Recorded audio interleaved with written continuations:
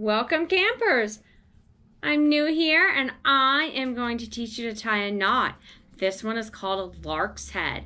Now for this knot you need a rope, and you can have the two colored ends, but it's really not important for this, and something to tie it around. Now this is Belle's arm right here, so that, and then also to tie the other type of lark's head you need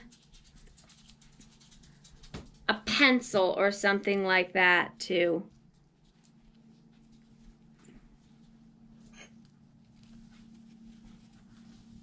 So there you go. You need your friend's arm, your rope, and a pencil to tie these two lark's head knots. We'll see you later. Happy knot tying. Bye! Now for your lark's head, you'll take your rope and fold it in half, and your lark's head will be used to hang up your mess kit. And so we're going to pretend that our friend's arm is our clothesline. So we're going to wrap our loop around. We're going to bring our loop all the way around until we see the bottom. Now we're going to take our loose ends and thread them through.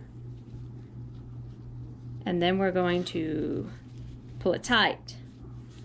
Now one of my friend's troops, she likes to have the girls tie them on each other's ankles when they're sitting down in a circle, but we can use an arm or whatever you have available. Now sometimes, there's another way to tie your lark's head. Sometimes you have a big dish mess kit hanging off this end of these lines, and you're not gonna have enough rope here to stick your whole mess kit through that, so we use a kind of lark's head. So we do like we're gonna do a lark's head, but instead of going through, we hold it in front of our lark's head and we pull and we put something right there, and that is where our pencil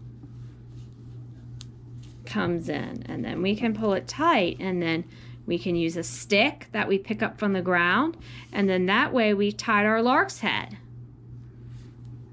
Are you ladies ready to learn how to tie a lark's head? Yeah! Now that I've shown you how to tie some knots, how about we have Chloe learn how to tie those knots? For your lark's head, remember, you borrow your friend's arm, you pinch, you fold your rope in half. Remember, bring your loop around, drop your dishes. Bring your loop around, bring it through. Bring your little ends, like you're gonna bring your ends through, but they won't go. So right there, put your stick right where your finger is. Make sure they can see that. There we go. Now pull, pull. Just pull your dishes. Pull your dishes. Let your dishes go. There you go. Good job, you see? Like this again now? Yes, good job, Belle. And oh, Kitty's got it too. Good job.